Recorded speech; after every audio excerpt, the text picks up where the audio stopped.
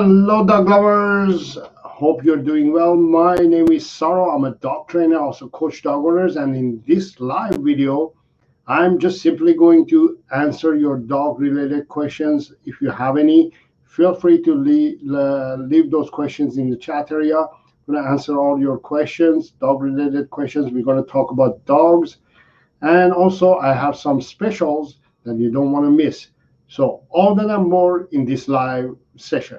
If you want to learn the negative effects of treat training which causes your dog to develop bad behaviors and health issues, make sure to subscribe to the channel and hit the bell icon to get notified about our next video.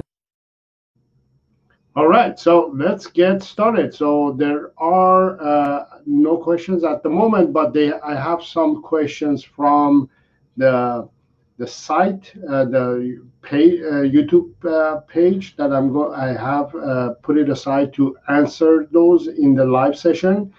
So I'm going to go ahead and answer those questions.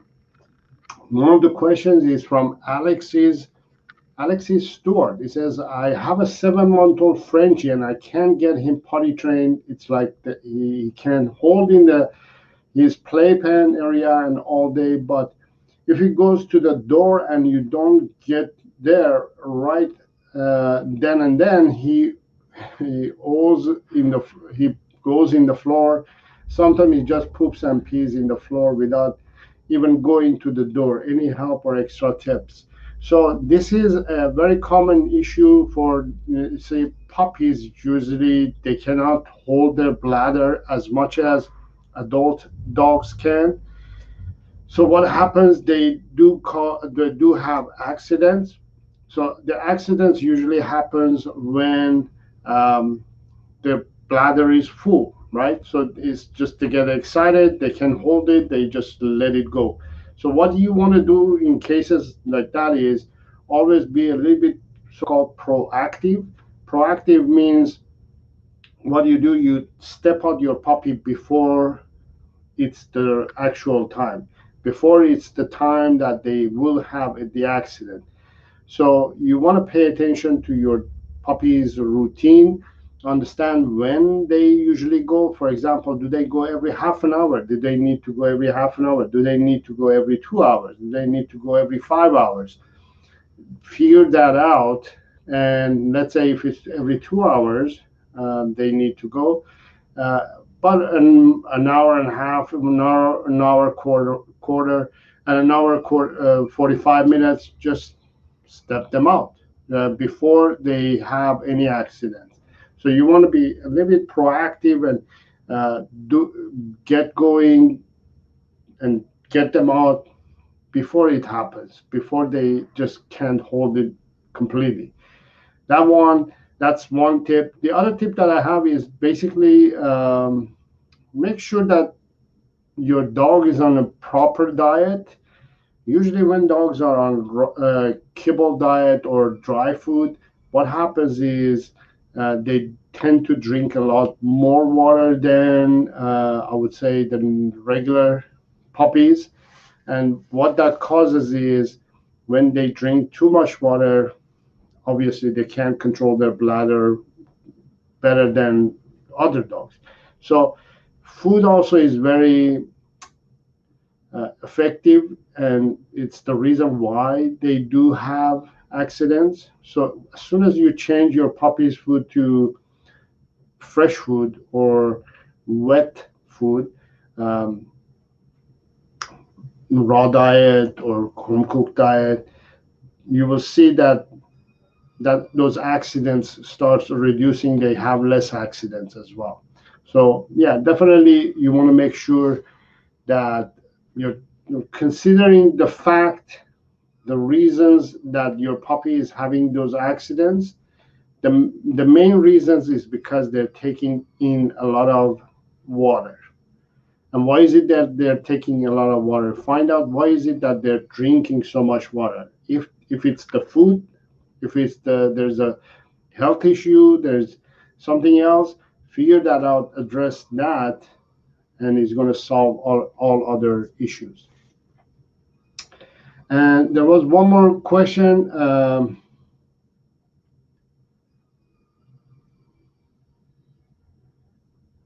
And yes, this from Mailin Ong. It says, I own a beagle puppy that is very naughty, and when she does something wrong, she gets smacked really hard with those bamboo sticks. I don't want her to do it, but I can't stop her. Please help.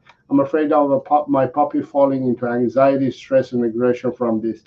You know, this is the wrong way of punishing or correcting a puppy or a dog.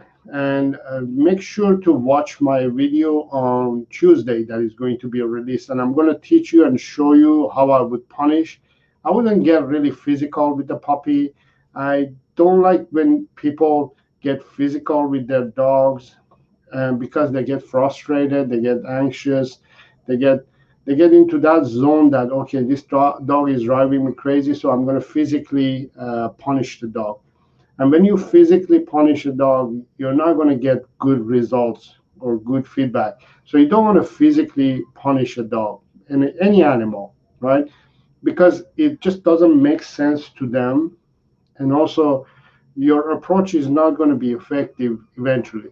So never get physical with a puppy, especially with a dog, with a beagle puppy especially. You don't need to get physical with your beagle puppy especially.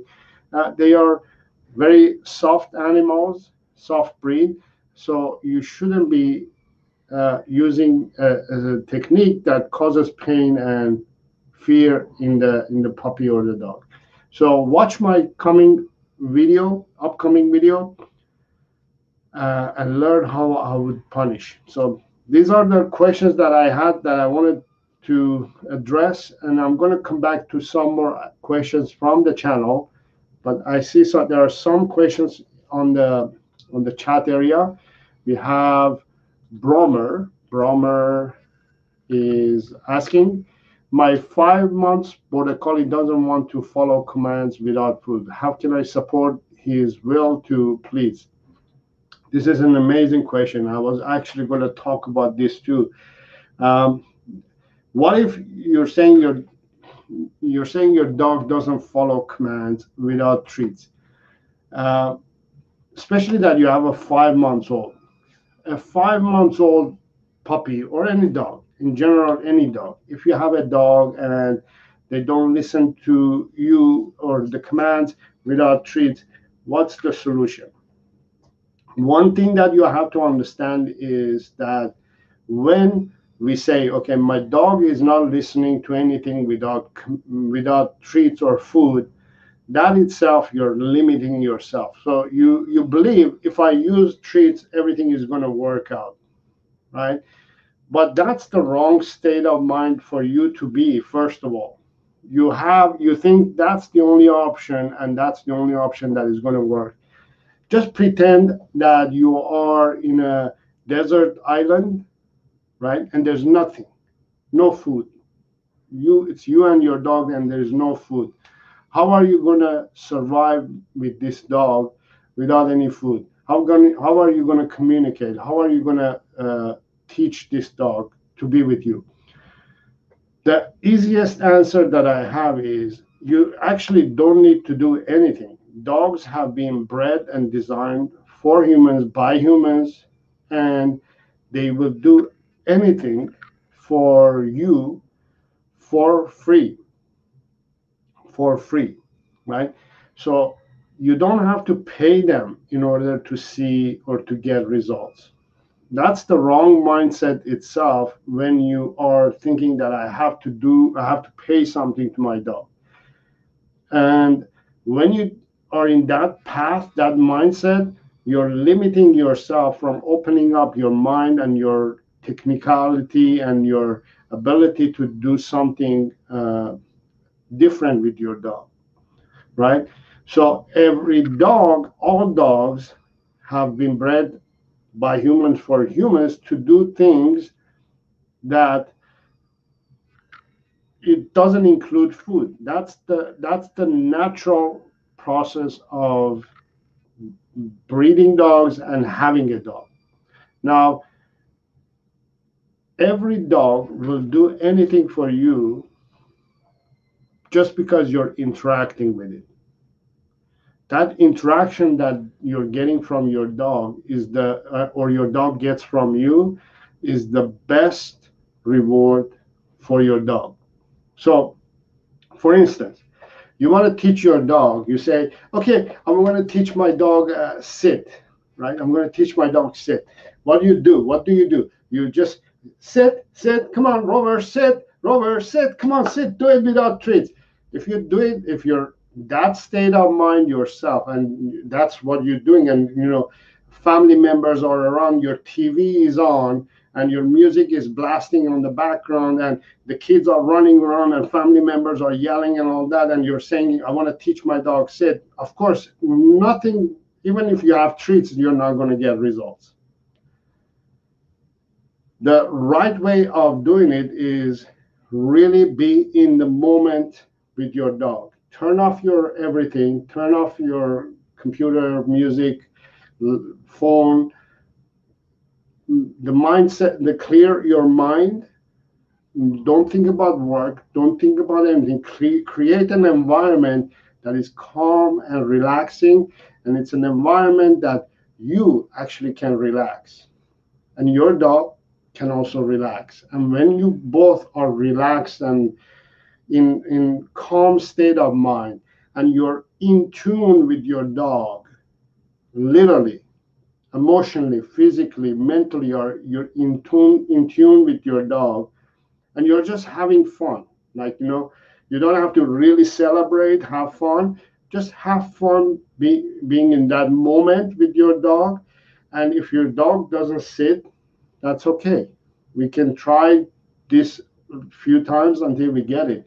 But don't expect your dog to sit and listen to your commands all the time in different environments that is not ready. When we are training a dog, we have to create the right environment, right state of mind, right energy level. No matter if you're using treats or not, you have to create this. You have to create set up an environment, an area that your dog can focus on you. And if they are able to focus on you, you will get better results. You will get great results. On top of that, if you start using play and praise, adding play and praise. One of my students, one of my fans actually, who has joined my private training page on my Facebook, just posted a video that she has a puppy, and she did a course, a challenge which we have offered, that the dog has to walk between two things, right? Let me see if I can show you the example that I'm saying. Let me see if I can show you.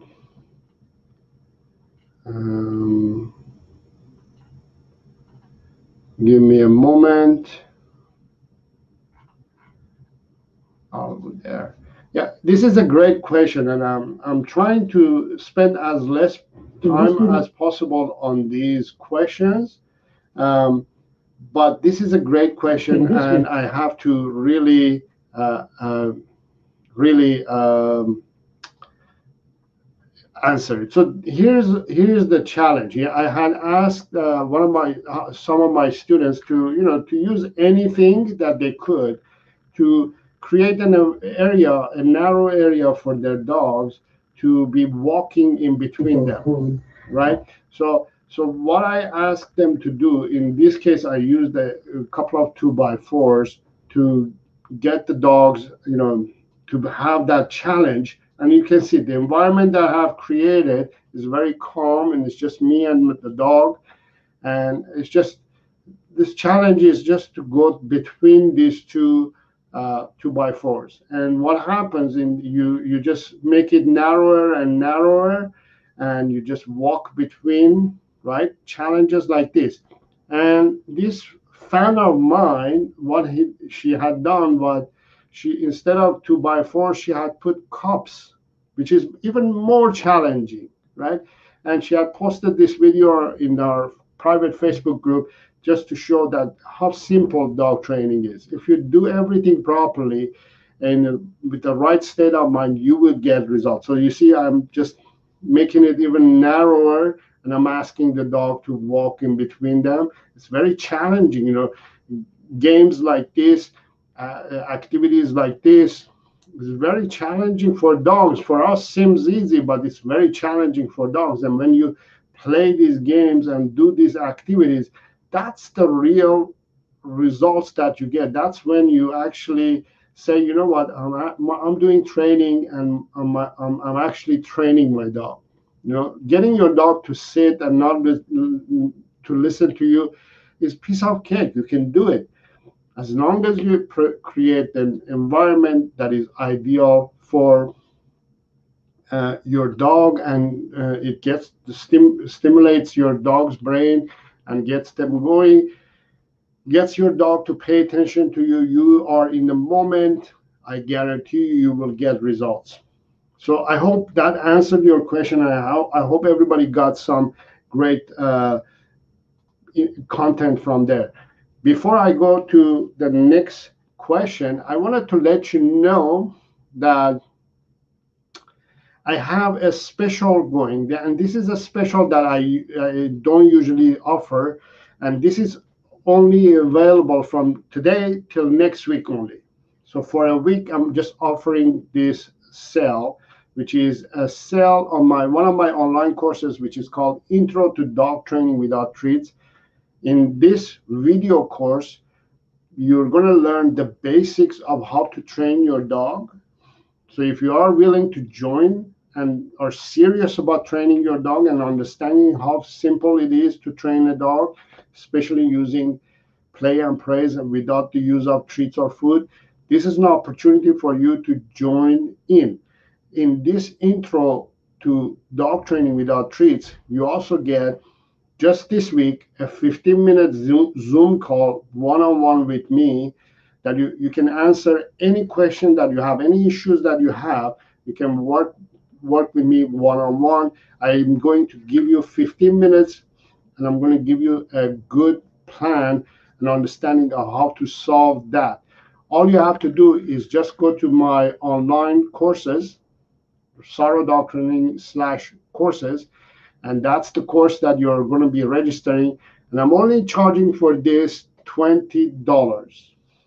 $20. So just $20. So you're going to ask, why are you even charging $20?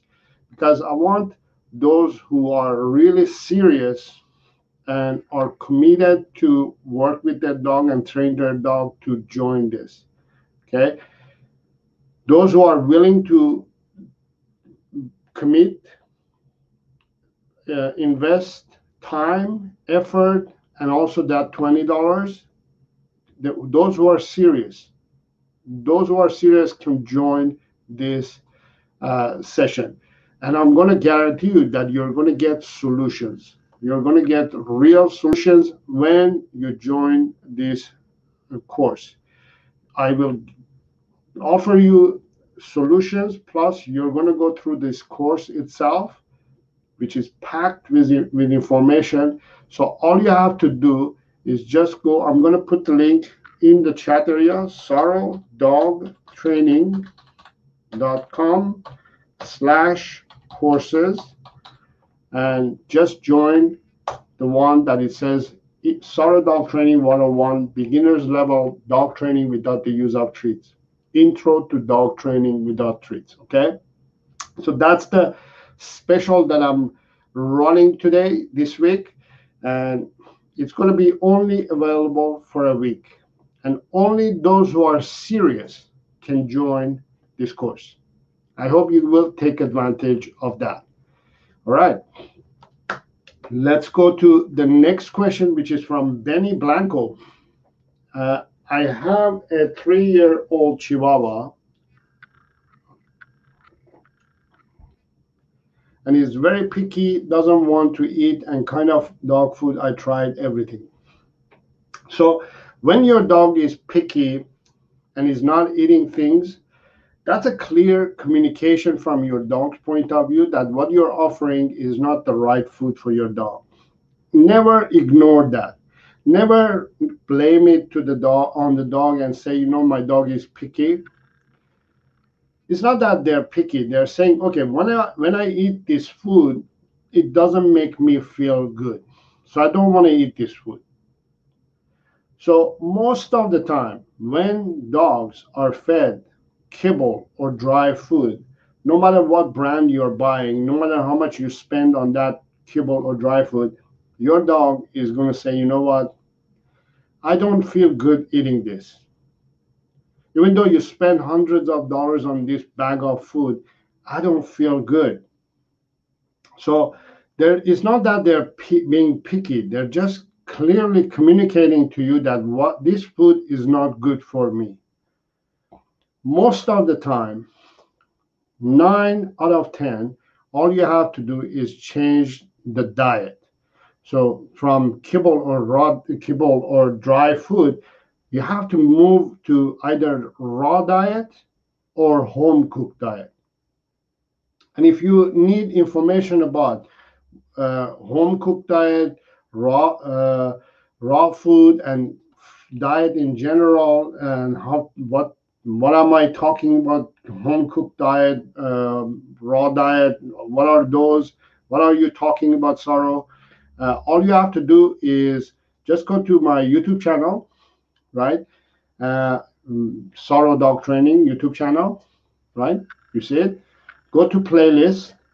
So there are videos, playlist. Go to playlist, and on the playlist, choose Dog Diet Explained.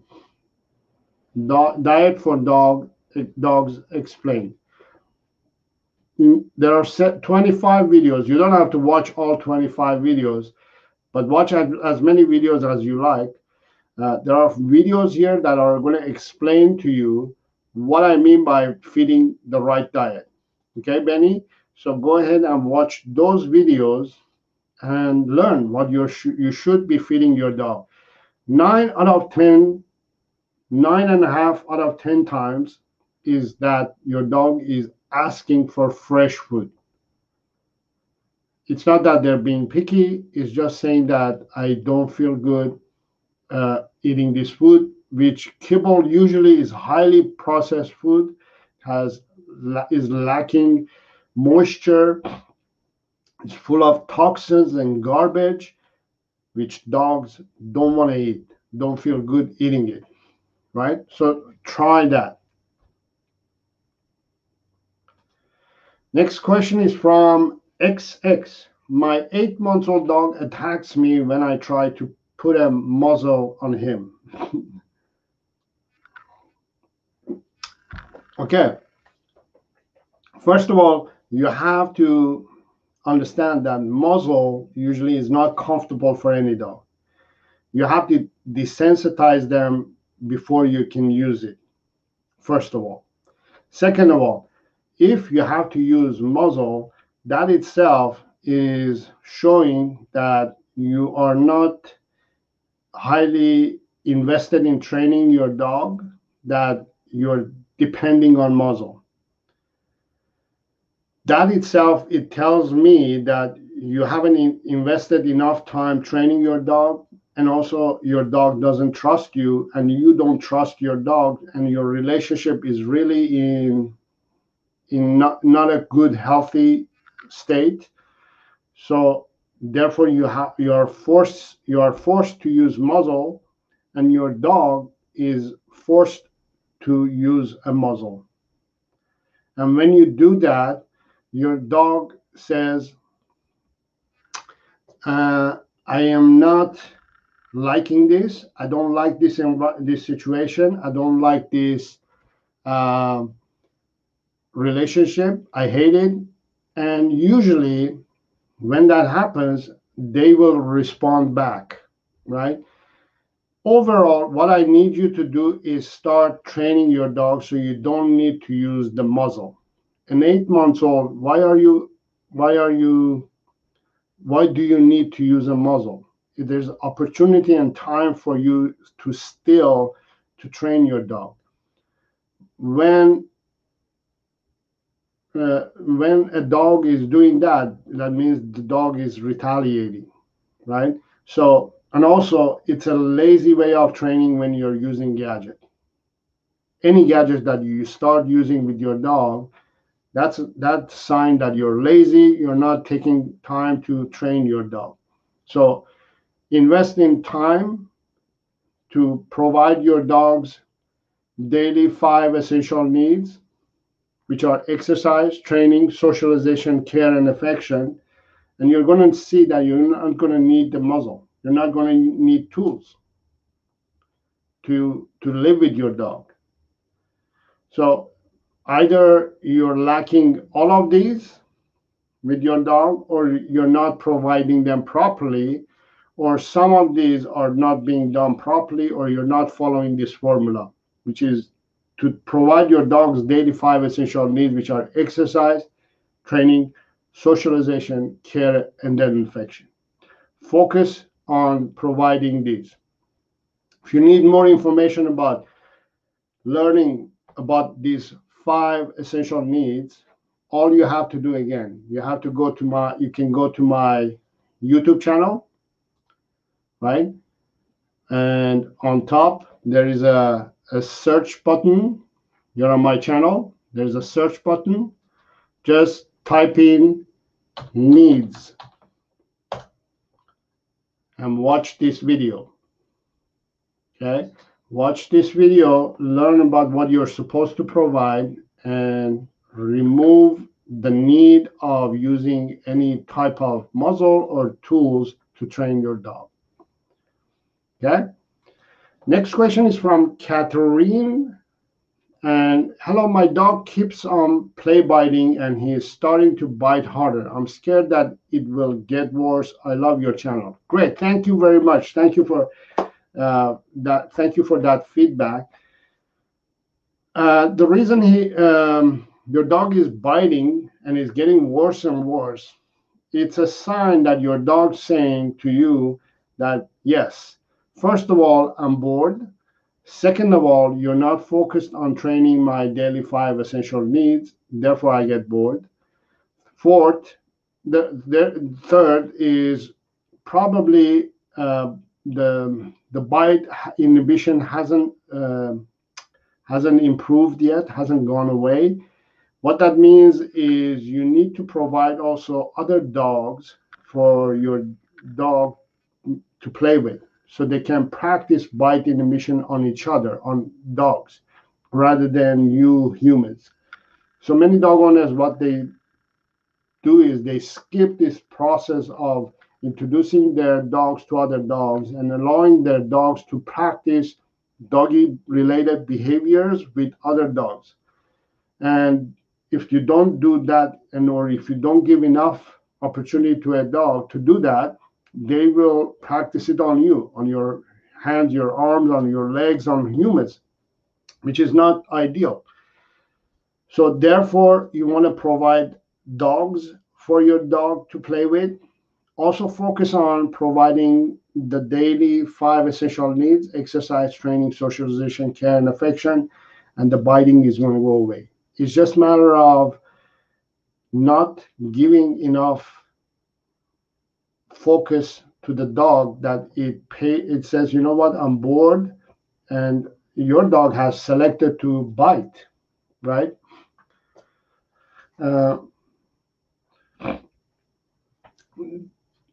Your puppy or your dog has selected to bite. Some other dogs, they dig a hole, they chew walls and things like that. So yeah, actually yesterday I had a call from somebody calls me and says, oh, the same thing. My dog is chewing my hands and my arms. My puppy, it was a puppy, and he's driving me crazy. I don't know what to do. It's getting worse and worse. So I said, what do you do? Does he go for walks? No, really. I put him in a stroller and I take him for a walk around the block in the stroller. You know, those doggy strollers. I said, how old is the puppy? She said 3 months, 3.5 months old. I said, well, go ahead and start walking this dog on 4 legs, first of all, and take it outside and do, doggy stuff with the dog. Let the dog to do the doggy stuff. Let the dog play with other dogs. Give that opportunity for the dog to socialize and practice these doggy related behaviors with other dogs. Oh, hasn't had the shots yet. Who cares? The shots, the vets usually in this day and age are getting a little bit, they're not educated enough in this day and age. We don't need to wait until they're fully vaccinated and then socialize the dogs. We need to socialize puppies as soon as we can. As soon as we have the puppy, you have to socialize your puppy. You have to let the puppy mingle with other dogs. Don't worry about the shots. One thing you have to remember is that your puppy or your dog has already been born with immunity, fully immune by mom from birth for a few months. The mom already produces those enzymes and those all the things that it needs for a puppy to be born to fight against all the diseases that are going to come and attack the puppy when it's born and starts growing up. Mom has already done the job, and you just have to worry about mental state of the puppy, right? So the puppy has been already immune to all the pathogens that are going to come across for the first few months. So don't worry, just go ahead and let your puppy socialize with other dogs, right? So yeah, you're saying 3 months old beagle. There you go. Yeah, the lady who called me had a 3.5 months old puppy. The same thing.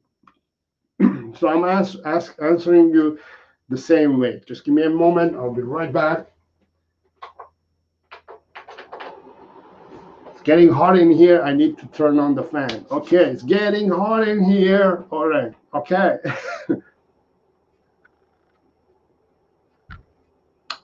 So, Catherine, I hope that answered your question. Let's go to the next question. Almina Agus. Oh, not a beautiful name. I love these names. Catherine, Almina, Irina is coming. All right. Okay, let's answer Almina's question. How can I train my dog to go potty outside when I live on 5th floor apartment with no lift? My puppy is Pomeranian, 3 months old. Great question, Almina, right? So if you have a puppy and you're living on the 5th floor, there are a few things that you can do.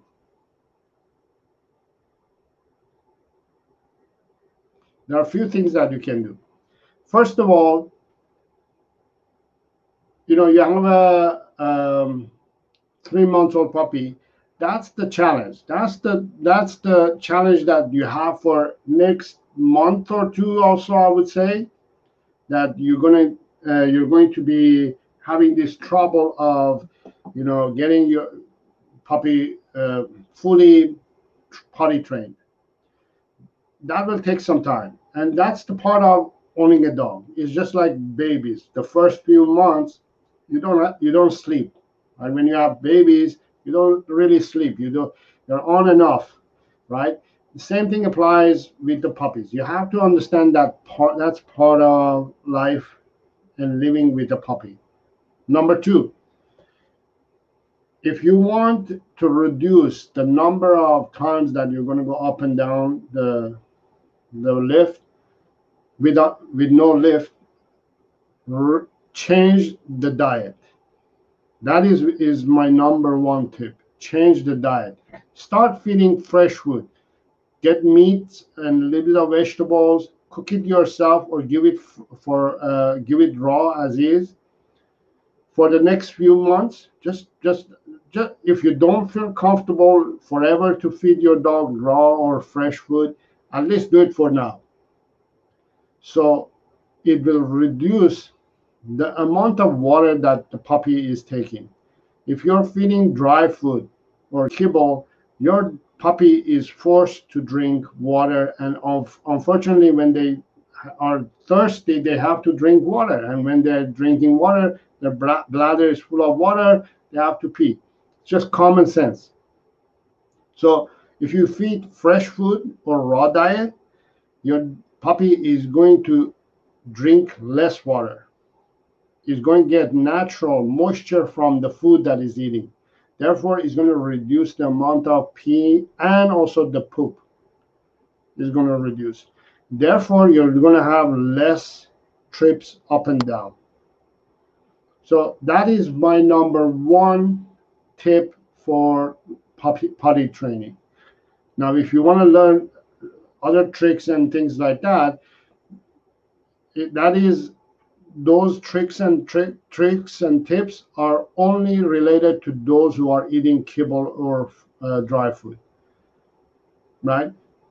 But if you are willing to invest a little bit of money in your puppy's health and well-being, just go ahead and feed fresh food, meat, and a little bit of vegetables.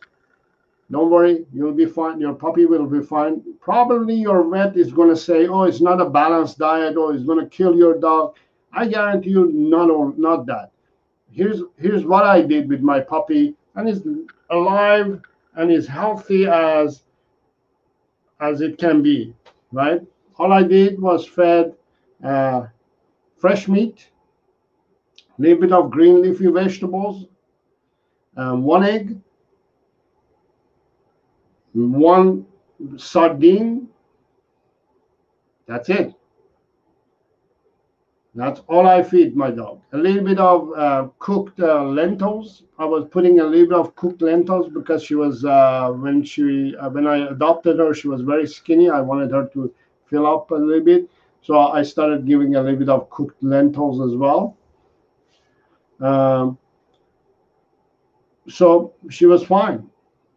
As carb, I fed her a little bit of lentils, cooked lentils as carbs, right? So that's all I fed my dog, and she's healthy, right? And she runs around and plays around and has energy like a 1-year-old dog would do, right? So yes, you can add some carbs in there if you want to add some carbs, like cooked lentils or yams. You can add that, but definitely feed raw or a little bit of cooked meat with a little bit of raw green leafy vegetables, 1 egg in there, a little bit of carb. You're good to go. You'll see that the need of drinking water is going to reduce. The accidents are going to reduce. You don't really have to go up and down. Maybe now you're going 6 times, let's say. It's going to be reduced to 2 times. 2 times. You're reducing it that much. So consider that. Irina, I think, yes. Hello, Saro. We have a 18-year-old beagle, and he's used to sleep in my bedroom during the night for about 6 months now. He's peeing on his bed and not sure why he is having this setback. Well,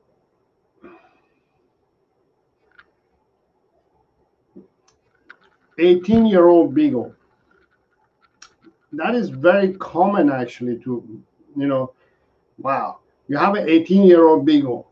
That's amazing itself, first of all. Let me say that beagles usually live up to 16 years, but you have an 18-year-old beagle and he's having accidents. Obviously, he's going to have, they just, when dogs, they get old, they turn into puppy, right? They can't hold their bladder. They can't do things that a regular adult dog can do. So it's very common. It's it's natural, normal for an 18-year-old beagle to pee in his bed. Maybe what you can do, there are these dogs, seniors. Seniors usually they have accidents anyways. Diapers. There's diapers that you can use. As we get older ourselves, we start wearing diapers. I'm not there yet, but as we get older, we need to manage it. Now you have to manage it in a way, right? So yeah, I would suggest a diaper, doggy diaper that you put on your dog. Let it wear it during the night so it doesn't mess up the bed and the bedding. That would be my suggestion. Yeah, I don't think yeah, my own beagle, Jonah, around 15 years old, he started having accidents. He just was having accidents. As we was sleeping or as he was walking, he would just have accidents.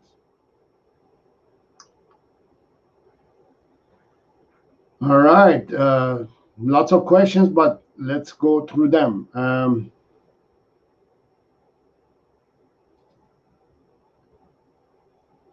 How can I correct the regression during the nights? Yeah, the other one tip that I have is that the prevention, which is the diaper.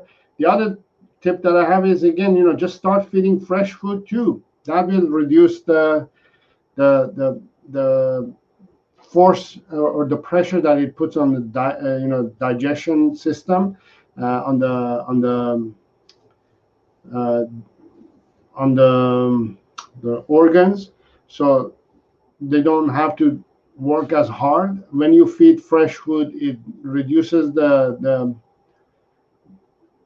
energy flow, and it helps the dog to have easier time to digest the food. So yeah, definitely diet will help too. Yeah, it will reduce the intake of water. I didn't get the alert. That's strange. Usually YouTube sends the alert, but that's good to know that YouTube is not doing a good job. It's good to know. Okay.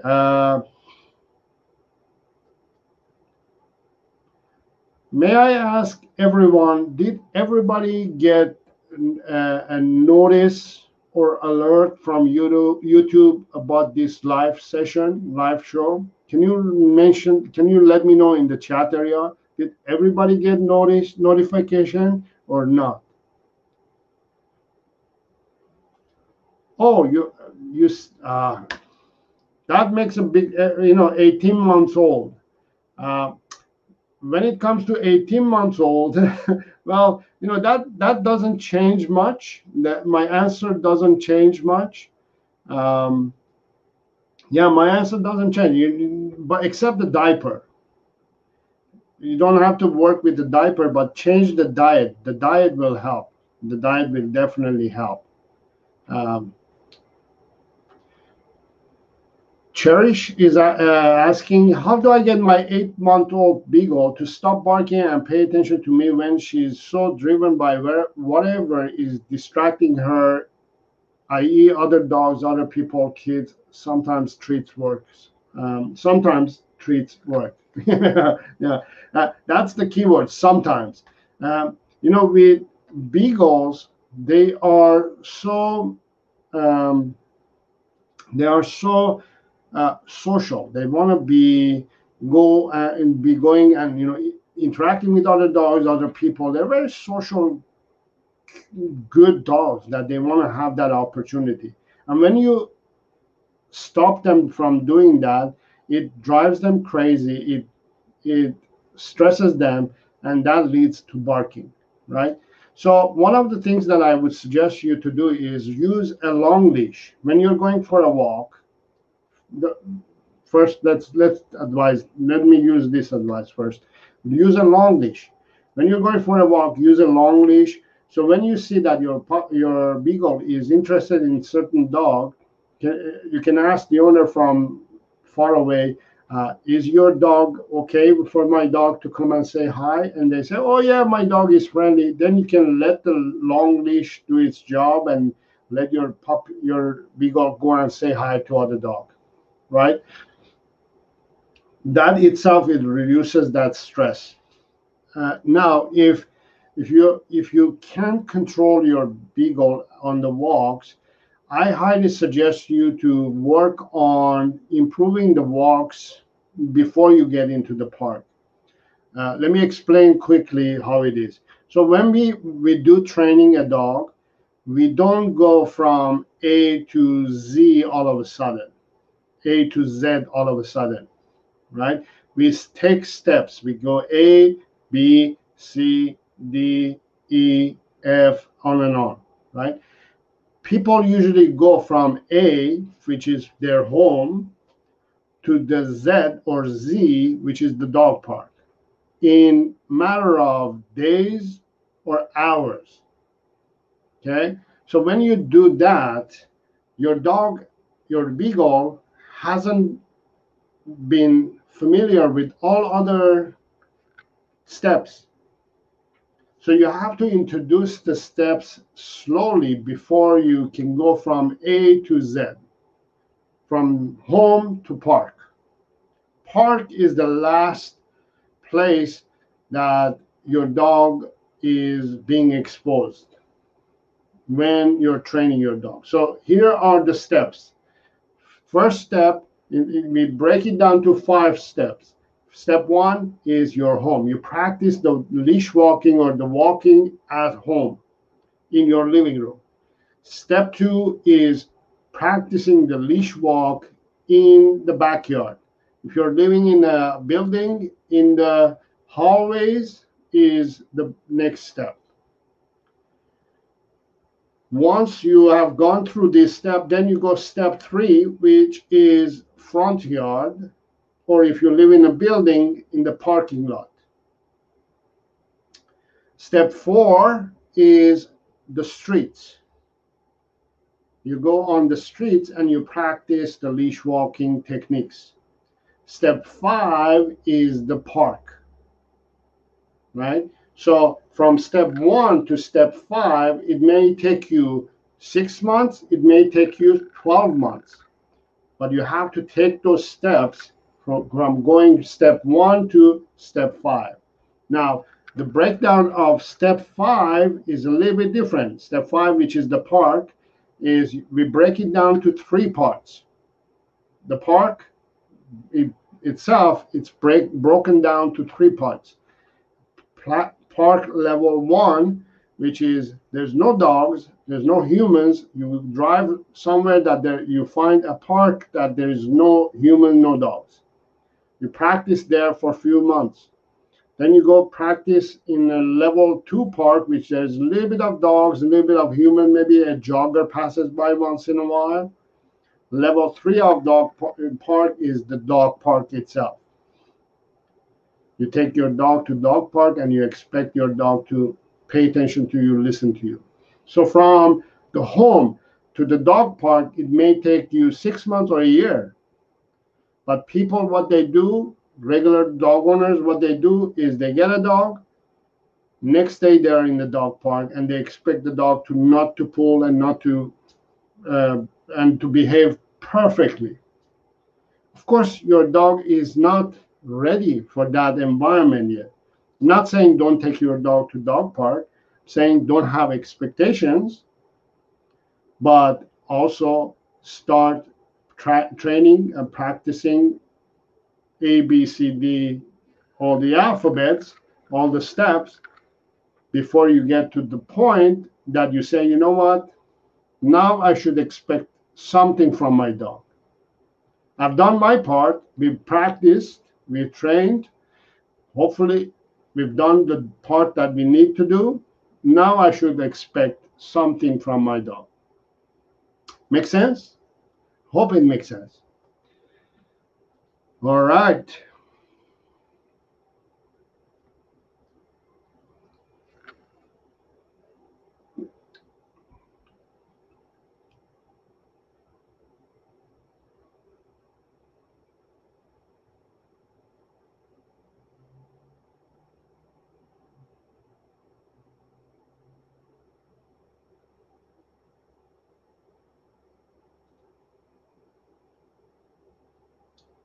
Next question.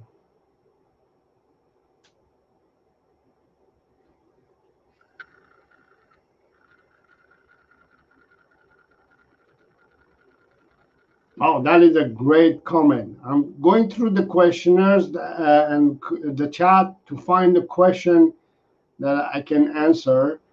And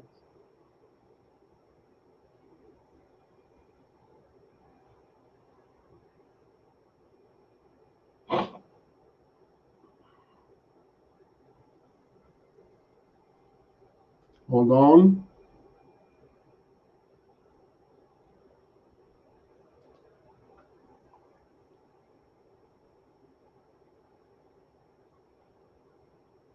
Okay, very good, very good. John, joining if I had the pop. Yes, yes. Sometimes you turn the nose on the. Okay, I think this is the next question. Jesse is asking how to potty train adult dog. When we are talking about potty training in adult dog means a year and older. In my book, a year and older is an adult now. Any dog, right? If an adult dog needs to be potty trained and is having accidents at home, if an adult dog is doing those having accidents at home, one is the sign that this dog hasn't been potty trained properly, and two could be that this dog is stressed. And when dogs they have accidents or mark at home, that's a sign that that dog is very stressed. And when dogs get stressed, they start marking or peeing in the house just to have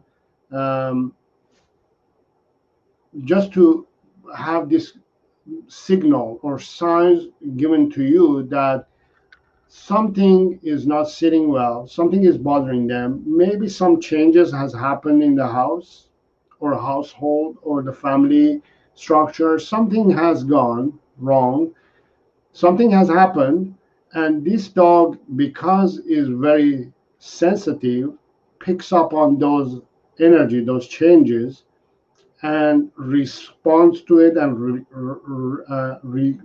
reacts to them. So an adult dog, when it's having an accident at home, it's not that they are having a hard time. Mostly, it's not that they're having a hard time to be potty trained. It's just they're having that conversation with you. All you have to do is find out what is it that is causing this dog to be stressed, right? That by peeing, humans, we can sit down and ask or talk to another person and say, you know what, this is bothering me. For example, you're watching TV and it's too loud and it's bothering me. I can express that. I can say that, right? But a dog cannot express that. Maybe the TV that you're watching is too loud for the dog, and it does bother the dog, for example, but it can express its feelings, emotions, right? It can tell you. So it will go and pee. And that's the language of communication in dogs. That's how they communicate. That's how they say, you know what, okay, how do I express my emotions? How do I express my feelings that what this person or this family is doing? How do I express my emotions? How do I tell them that the TV is too loud? Or why did you change the couch? I like the other couch. It was smelling crappy, but I like that couch. Why did you change it? Simple to, oh, why did my other human leave the house? Oh, who is this new human who came in the house? All these things can affect your dog, and they get emotional. They are if your dog is peeing in the house, that means they're emotional. They're very sensitive creatures. That individual, that very sensitive. So it's expressing its emotions, right? So you just have to find out what kind of changes has been happening in your life, and focus on those and start managing and realizing, okay, this is causing stress in my dog. And the solutions that I usually offer is to keep the dog on a leash or in confined area, or in controlling the dog as much as we can, so we don't give that opportunity for the dog to go and pee. It's not that we are saying, okay, don't express your emotions. We're saying, okay, I hear you, you're stressed, let me help you. So hang out with me, so I will teach you and guide you what to do. So that's how you train an adult dog to not to pee in the house or potty train.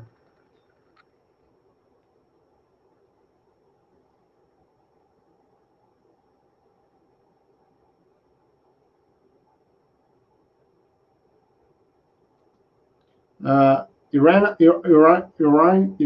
is saying, I found out very useful with Han Solo to play instrumental music when he was a puppy. He had some stuffed animal close to him to stimulate his mother.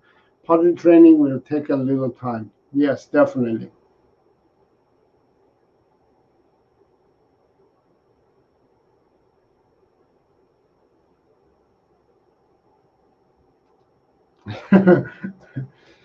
Well, John, let me tell you something.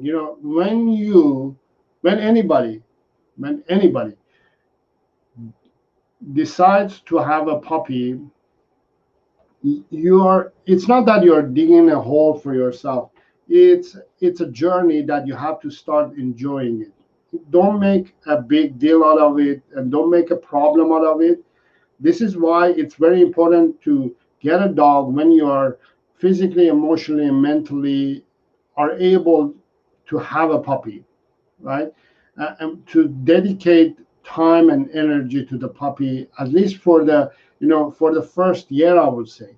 I had a client who took 3 months, I would say. Was it 3 months? I can't remember exactly.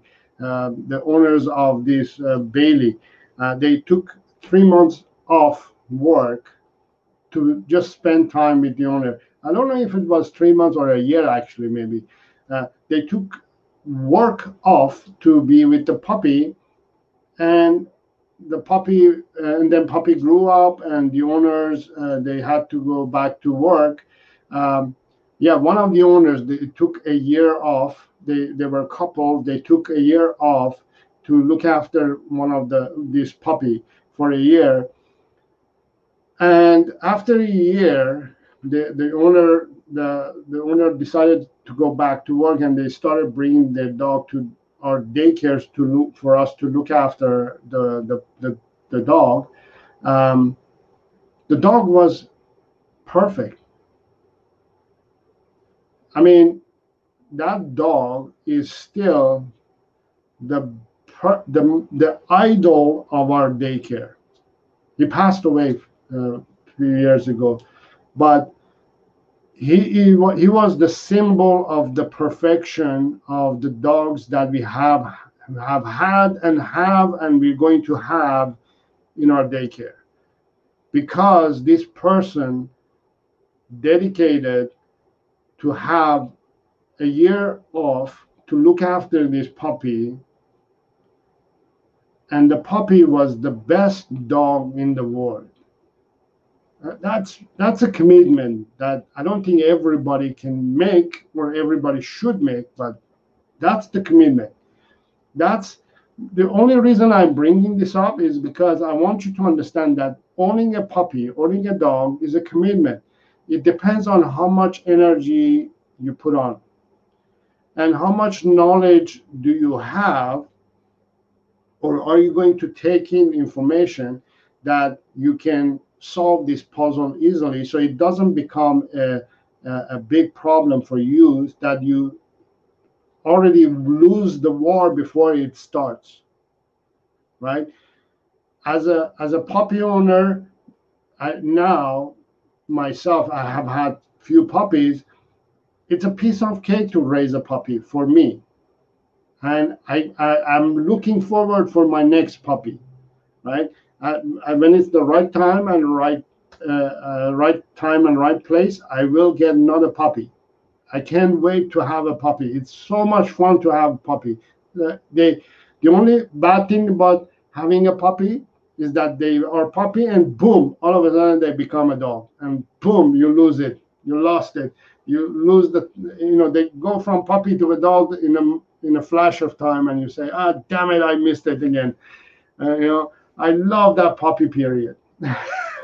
So enjoy the journey, John. Don't make a big scene. Don't get overwhelmed before you get the puppy. If you know exactly what you're doing and you have joined my online puppy training one-on-one course, and you're going to get tons of information there, and you're going to know exactly what you're supposed to do, you would not be overwhelmed. You have so much information there that you will say, I know exactly what to do in this case, what I have to do. Follow the rules, follow the steps. You will do it. You will get it. You will enjoy this journey. Next question is from Karen. 4-month-old Beagle was lost in the woods last year. When shelter found him, he's aggressive, scared of other dogs. Will this change? It's been 1 year, little change. Does he need dog friends? Great question. One thing that the question, the second part of does he need a dog friend, I will explain it in a moment, but let me answer the first part. He's aggressive, scared of other dogs. When we have a dog who has been in situations that has caused the dog to have this fear and these experiences, obviously it does traumatizes them. It does cause a lot of trauma in them. But what you need to focus on is, okay, we have this situation. Do I stick to this story that he was lost in the woods and he's been in the shelter and he's aggressive? Do I stick to this story, or do I change this story? As a dog owner who goes ahead and adopts or rescues a dog who has issues like this, you need to be 100% sure of what you're doing, 100% of confidence yourself, 100% of commitment to this dog, right? Because when you have a weak dog and you have a weak person can't help a weak dog. You're just feeding off each other. And when you have a weak dog, you have to have a powerful human who has the power to change the dog's state of mind, life, and help it to overcome all the obstacles that happens, right? So that is the mindset that you should have. If you don't have it, you should start building that. You should start learning what to do, how not to do.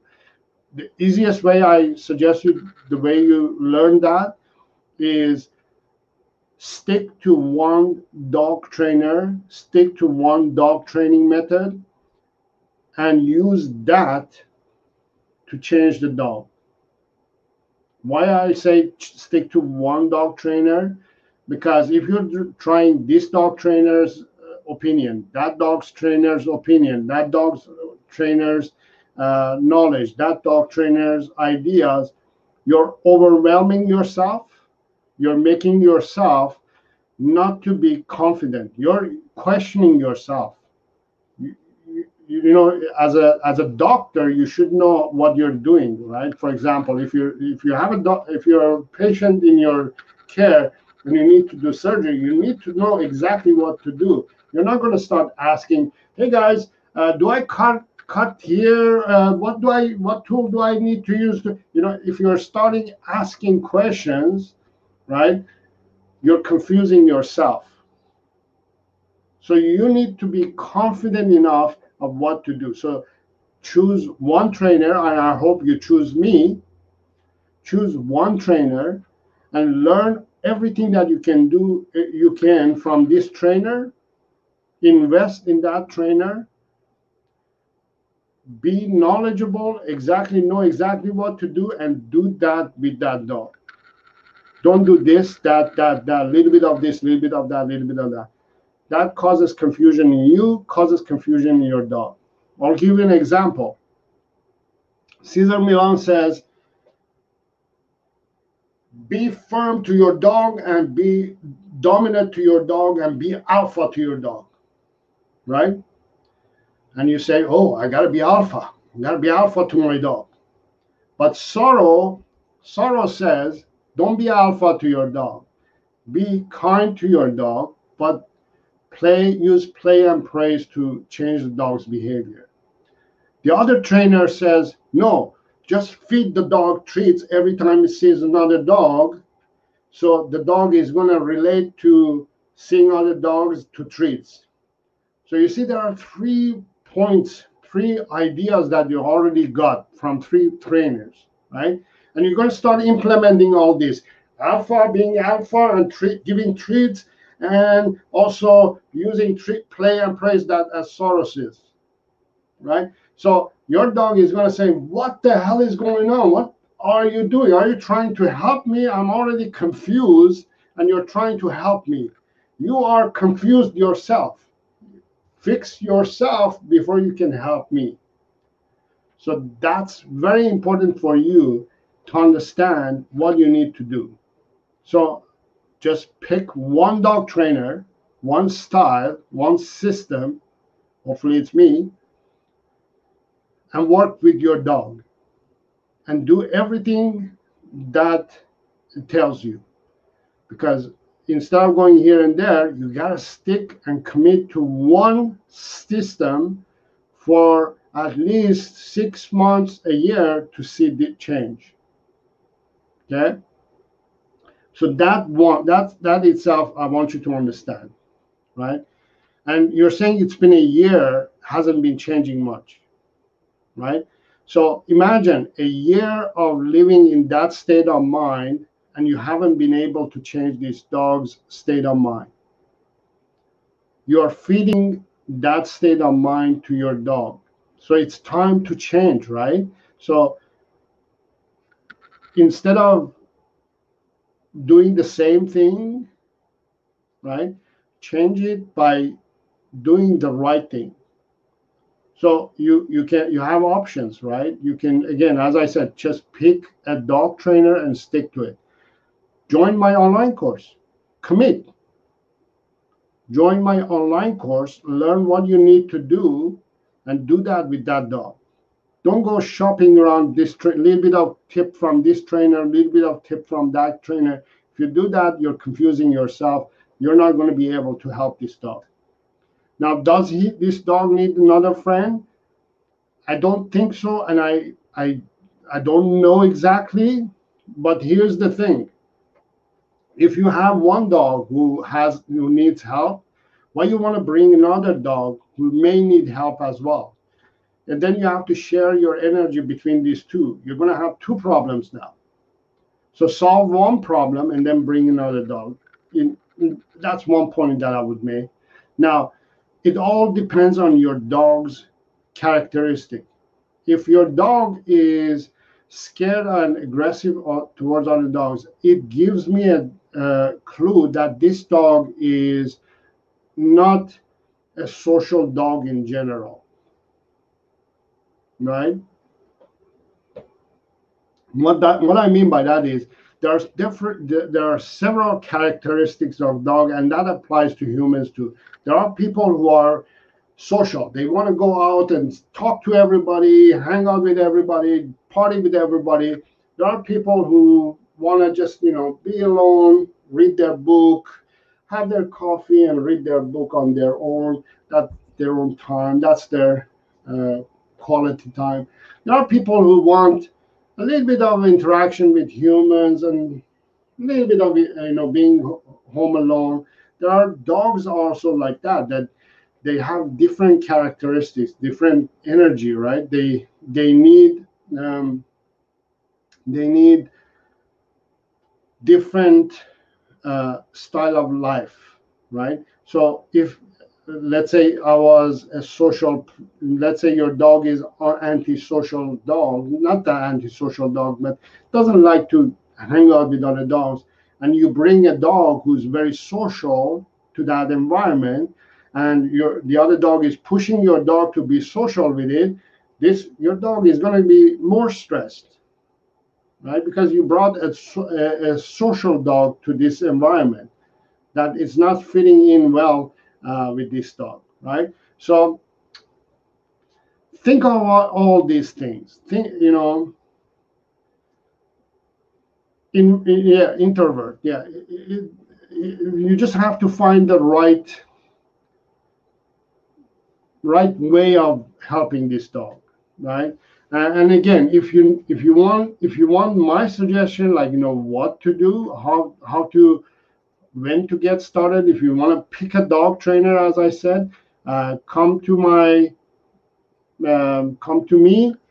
If you're selecting me as your dog trainer, and the course that you need is the functional dog trainer. That's the course that you need to start investing, learning, and joining. If you're willing to help this dog, this is the course. This has everything that you need to help a dog who has issues like that. It will give you the structure. It will give you the foundation. It will give you the techniques and ideas to work with this dog. Okay. Hopefully that helps you. I know I went a little bit too much with that question, but it is a question that I really needed to dive in.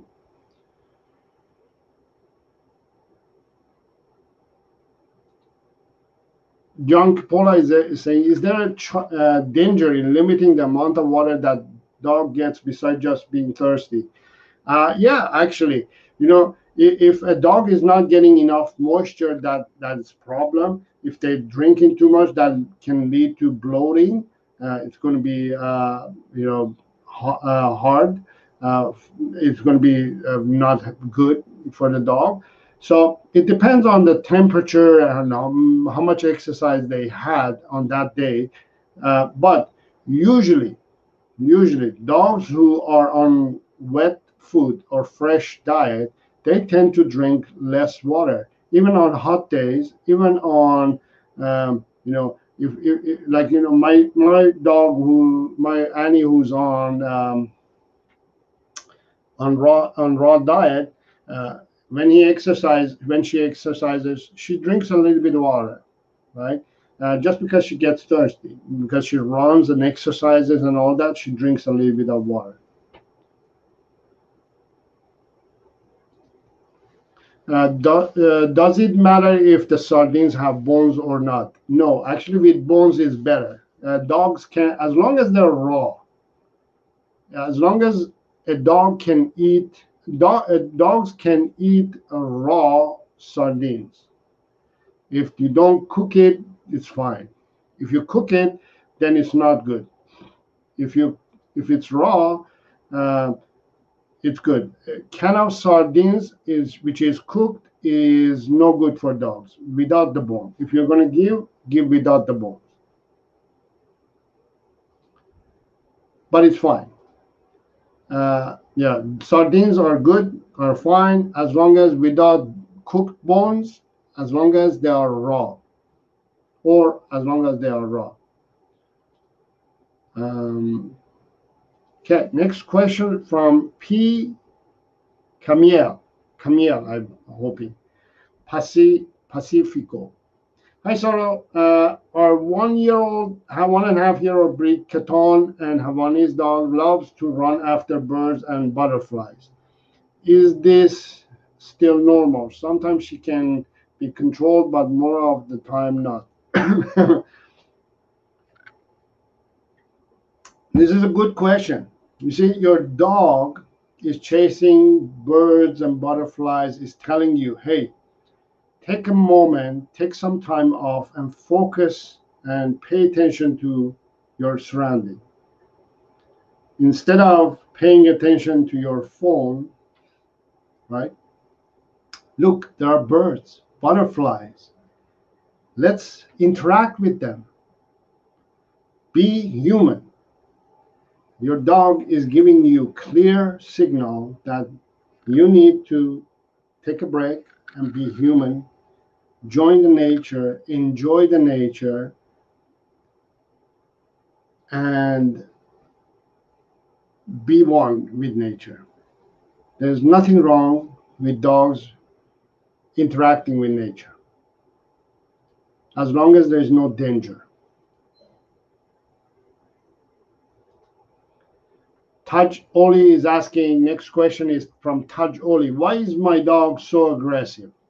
Why is your dog so aggressive? Is because you're not providing your dog's daily 5 essential needs.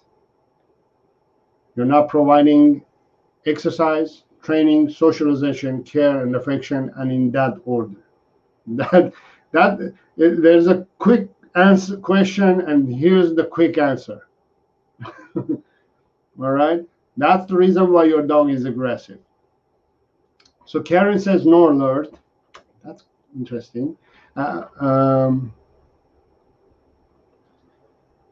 Watch movie 1, 2, 3. I can't find the $20 course. Okay, so how come you can't find it? So all you have to do is just go to sarodogtraining.com/courses, and there's the course.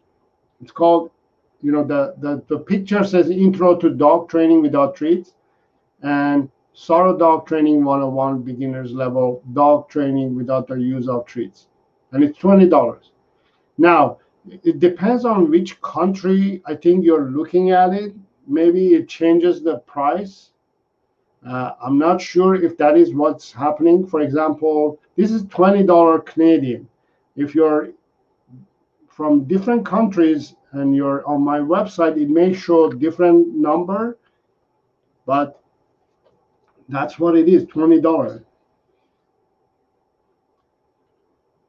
John Kipolo says, I got the notification 43 minutes ago.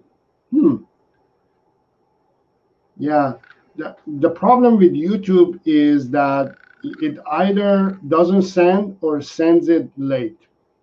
So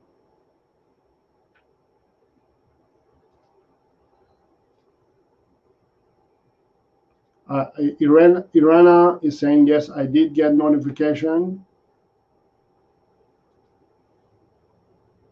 Yeah, you see the notifications are going a little bit too late. Unfortunately, I don't take PayPal. We take all kinds of credit cards.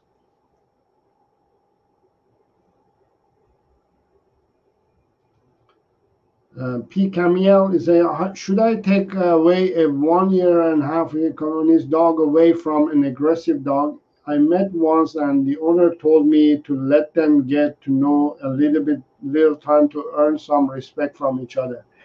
I will do that in a very safe way, right?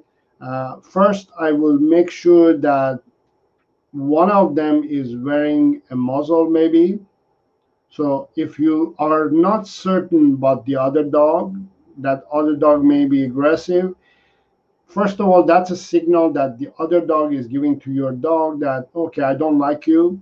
And unfortunately, dog owners, they don't read those messages, and they're saying, you know what, even though my dog is giving a message, I'm still going to force my dog to like the other dog. But if the other dog is already giving the other dog the message that, hey, I don't like you, go away, don't force them to like each other. Just because the humans like each other, the dogs doesn't mean they need to like each other either, right? Just not natural. But if you want to do it, and if you feel that, okay, it's a matter of time and they will be okay together, it's just a matter of us giving, I feel good about the other dog, it's not that bad, then try using a muzzle just to bring down the safety level, bring up the safety measures. So yeah, you don't jeopardize any of the dog's safety. Didn't get notification too, says Murray. Yes, we got it. All right, so there's just a few more minutes. I'm going to try to answer as many questions as I can. Beagle stuff. Oh, there's a channel called Beagle Stuff. That's great. Do you have a video about what the Beagles should learn first when it comes to training? Yes, that's a good question. Let me take you to my channel. So here we are on my channel, right? The first thing a Beagle should learn how to correct a puppy. That's the first thing. That's the first thing that a puppy should learn. How to correct your puppy. Why is it that I'm saying the first thing that you should teach a dog, and then there's a part one and part two. Okay, correct your puppy part one, part two. Now, why am I saying the first thing that you have to teach your dog is correction? As a dog owner, as a human being, as a living thing, you have to teach another living thing that there is always good things and bad things in life. One of the worst things that you can do to your kid, let's use kids as example, is just give to your kids, right? If your kid says, I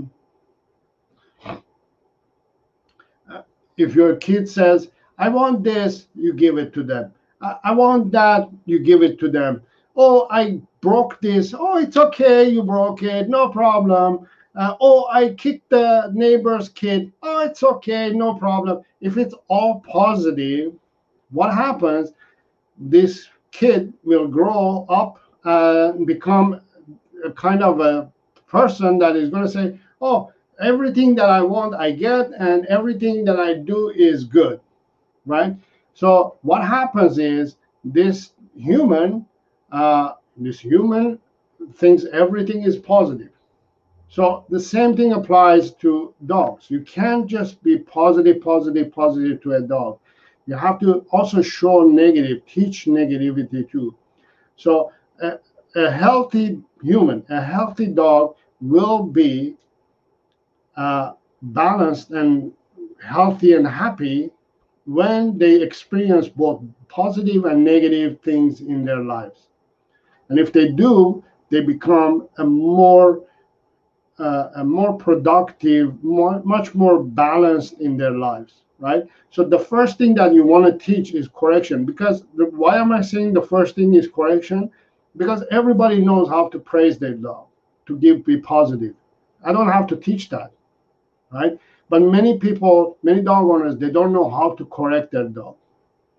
I'm not saying punish or correct your dog in a negative way. By the way, I am going to put a video on Tuesday that is going to show you and teach you how to actually correct or punish your dog in the right way. So you have to correct your dog, teach your dog to learn how to correct. So when your dog makes a mistake, you can correct it. So if you're saying when you teach your dog the correction, the proper way of correction, and that's the first thing that you're teaching. Now you go and start teaching your dog, for example, how to sit.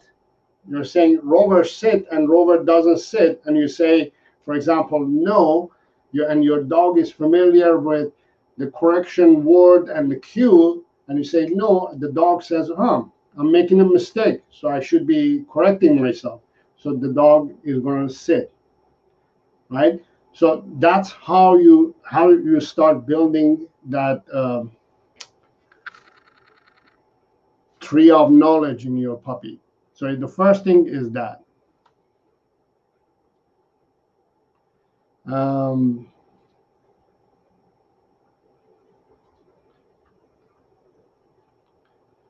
Oh yes, we got a super chat from Cynthia. Thank you so much, Cynthia. That is very kind of you. Thank you. The first super chat of the day. Thank you, Cynthia. I'm very appreciative that you supported the channel and with the super chat. Thank you so much. And here's the question from Cynthia. So whoever offers a super chat gets their questions answered right away. Hi, sir. I treat train Milo. He is a 3-year-old Lhasa. If I stop treat training, will bad behaviors start? Actually, no. The good behaviors are going to start popping up. The reason for that is because when you use treats and train your dog with treats, your dog is very limited and does exactly what it needs to do by the treats. Because it knows, okay, if I want this, I need to do this in order to get treats. So what will happen when you use treats, your dog is going to give you behaviors that are related to me giving treats, and it's going to do only those. So you're limiting your dog to do only those behaviors that are related to treats. So what I mean by that, if your dog, if you have trained your dog to sit and then you give treats, your dog is constantly going to give you sit behavior just to get the treats. And that itself stresses the dog because they want to keep getting treats. They are addicted to treats, so they will keep sitting, for example, to get treats from you. Now, as soon as you remove treats, they say, I don't know what to do to get treats, right? And what else can I do? So they don't know anything else what to do. They don't know what to do after that, right? So what they will do is they will start being more open to opportunities, more open to situations to get treats, to still want to get treats. They will work hard, but you're not giving them treats. They will say, okay, whatever I do, I'm not getting treats, but I want treats. The dog is going to say, I still want treats, but whatever I'm doing, I'm not getting treats. So that will happen naturally because you're transitioning from treats to no treats. So that there is this transition period in between that the dog is very confused, right? But as soon as you pass that transition, the dog is going to say, I don't need treats anymore to do things. I can live normal. I can do things normally, right?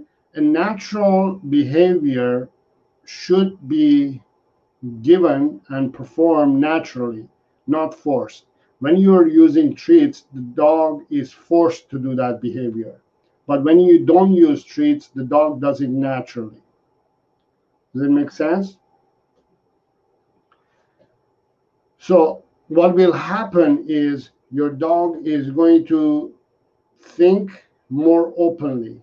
It's going to be less dependent on certain things, including treats, to give you behavior. It's going to be naturally starting to give you behaviors naturally.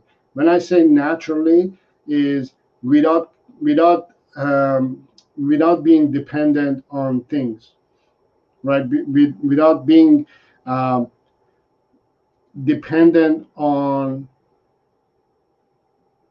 whatever it is, treats, toys, rewards, whatever it is, it will start saying, you know what, I'm just going to do it because now my human and the interaction that I'm getting from my human is more valuable than treats.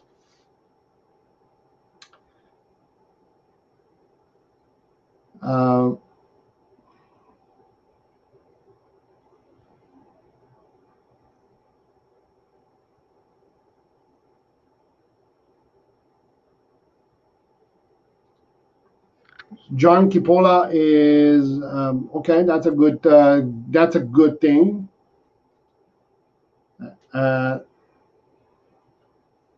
Education is half of the challenge. Exactly. Yes. Beagle stuff. Do you have a video about how to fix separation anxiety with Beagle puppies? Beagle stuff. If you have a puppy, you have to understand Beagles, puppies, they're going to have separation anxiety anyways. And when they have it, it's a sign that that puppy is very sensitive, and you shouldn't be, for example, you shouldn't be putting that puppy in a situation that goes through that anxiety. So puppies are usually too sensitive, too young to be separated. It all depends on how old your puppy is.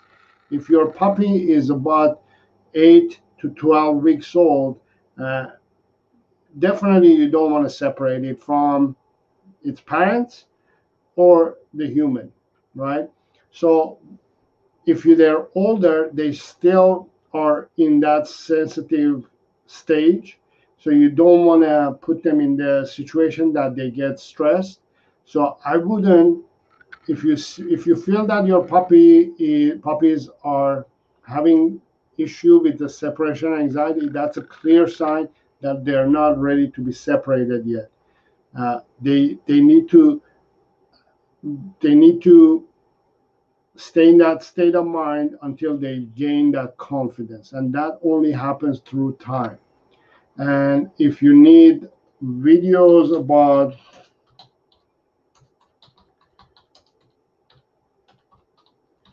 more about that topic, what I can do is I'm going to share a few videos. There we go.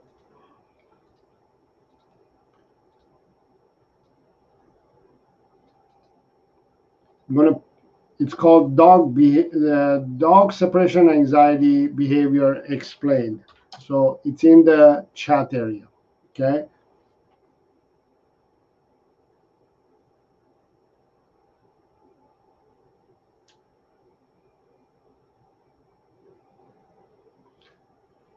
Yes, John. The only reason I'm saying that I hope you understood the concept, and I hope I explained it in a way that made sense. I'm not saying I'm the best. And you should follow me only because I'm the best. No, the only reason I say to follow me and follow me my guidelines is to reduce your stress, right? When we shop around, for example, if I need a coffee machine, right? I start first of all, oh, I don't have a coffee machine. Itself is stressful. Then I go to the store and there's 50 coffee machines lined up there. Now I'm wondering, which one do I pick up? Which one of these coffee machines are going to work for me? That it has the right price, right quality that I need to produce the coffee that I need, the right look that I need for my kitchen, size. All these things has to be ideal, right? In order for me to select the coffee machine that I need.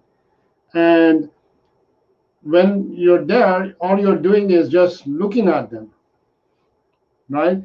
And you don't know what to do until the salesman comes and says, what do you need? You're saying, I need a coffee machine. Is this for one person or 10 people? Oh, for me only. Do you drink grind coffee or ready coffee? Oh, ground coffee. Okay, this is the one. They give you that one. Boom, you're done, right? So that's the concept. Imagine you're a dog owner and you have all these options out there. There are all these people, dog trainers telling you all this and that. You're standing in front of them and you're trying to figure out which one to choose. As long I know what your problem is, and here's the solution. Here's the package. Here's the coffee machine that you need. Boom, done. You're on your way to have a great coffee. I hope that makes sense.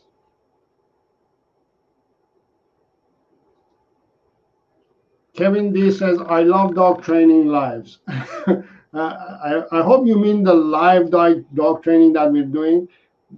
I hope that's what you mean. Thank you, and I appreciate that. Okay, the live show that we're doing.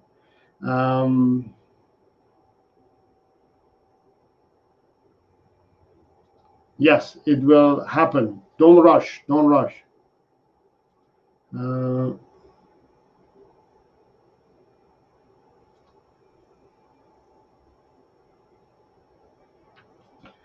Okay, so here's a good question. XTZ.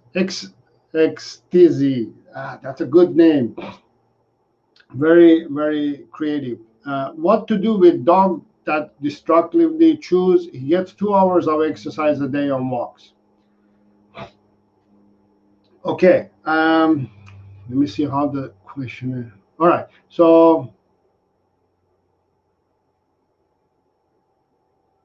all right. So this would be the last question that I'm going to answer. And this question and this answer is going to blow your mind. Are you ready? Are you ready to hear this answer? Because this is a very common question, problem, and everybody, all dog trainers out there give the same answer, but I'm going to give you a different answer, and it's going to blow your mind. Okay, ready? Ready? All right, okay, let me show you this too. So in my opinion, if you want to have a great dog, if you're having a good dog, you need to provide your dog's daily 5 essential needs, which are exercise, training, socialization, care, and affection, right? That's the formula, right? What you're doing here, you're providing exercise. I'm not sure if you're providing training, socialization, care, and then affection with your dog, but that should be fixed too. But number one clue here is that you're providing exercise, yes, but you're exercising your dog too much. 2 hours of exercise of daily walks is just too much for any living thing. No living thing, especially predator type of breed of dogs, predator dogs who are predators, dogs are predators, they should not be walking 2 hours a day.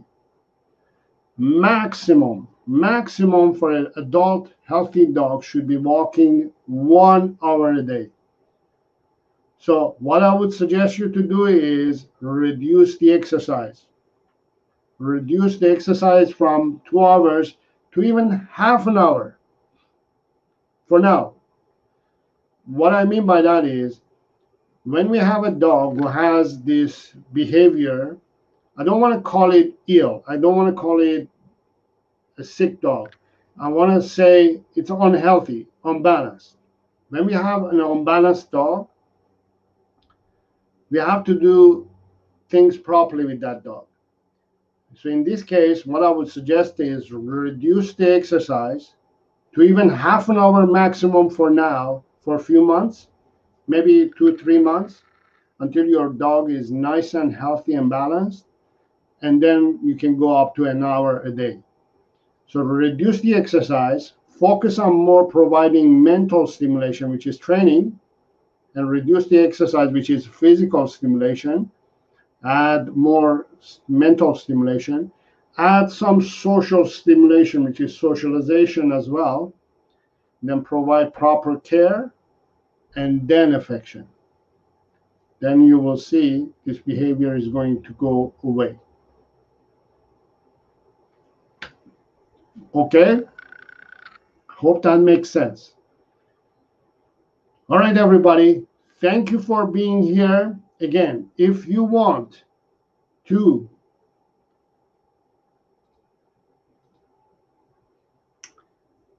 train your dog, if you're serious about commitment and dedicating your time and effort and energy and money to training your dog, here's an opportunity. For 1 week only, I'm offering the intro to dog training without the treats, plus 15 minutes of Zoom call personally with me to deal with your issues that you're having in person. This is going to be offered only for a week until next week, and it's only $20. $20. Okay, that's all you have to pay. Why am I charging only $20? because I want you to commit to it. If you're serious, if you're committing to it, you should pay for it. This is, you're not paying arm and a leg, you're paying only $20. This course gives you the foundation that you need to learn what to do and what to expect and how to start training to train your dog. Plus, you get 15 minutes of Zoom call with me for only $20. This is the only offer that this is the only time that I'm offering for a week to only those who are watching this live show. And I'm not promoting this anywhere else. This is just between us, between me and you. If you are serious to joining in, learning about dog training, learning about what to do and how to do things with your dog, and get started in training your dog, and you're committed to do, you have the opportunity now to join for only $20 Canadian. In your country, it may be different, but doesn't matter what type of dog you have. If you have a puppy or an adult dog, that's the course that you can join.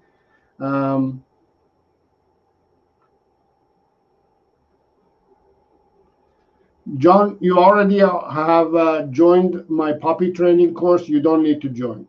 That's that you're already getting tons of information there. You don't need to join on this one. Yeah, don't worry about that. All right. Thank you very much for everybody for being here and taking the time to learn and understand your dog and become an educated dog lover. If you are liking the content that I'm sharing in this channel, please share the channel with other dog lovers. I need to grow this channel. I need your help to help me to grow this channel. So share this channel with other dog owners. If you're benefiting from this content that I'm sharing, make sure to subscribe to the channel and hit the bell icon as well, so you will get notified as soon as I post a video or if I go live. So hopefully YouTube is going to do its part and notify you that I am creating new content. Other things, if you want to learn more about dogs and become an educated dog lover even further, join one of my online courses. If you're local, if you're in North Vancouver area, and you want to work with me one-on-one, use my private training. Hopefully we'll see you soon. And if you need any help, additional help, and if you have any questions, feel free to leave those questions in the comments area. I read all the comments and answer all the questions. And until next time, have fun with your dog. Enjoy your dog. And you can email me too as well. Yes. And have fun with your dog. Don't get frustrated. And yes, watch my video coming up on Tuesday. Okay. Thank you very much, everybody. I really enjoyed the session. I gotta go now. I have a life to live, and I hope you have a life to live too. And hopefully I'll see you next time. Okay. Take care.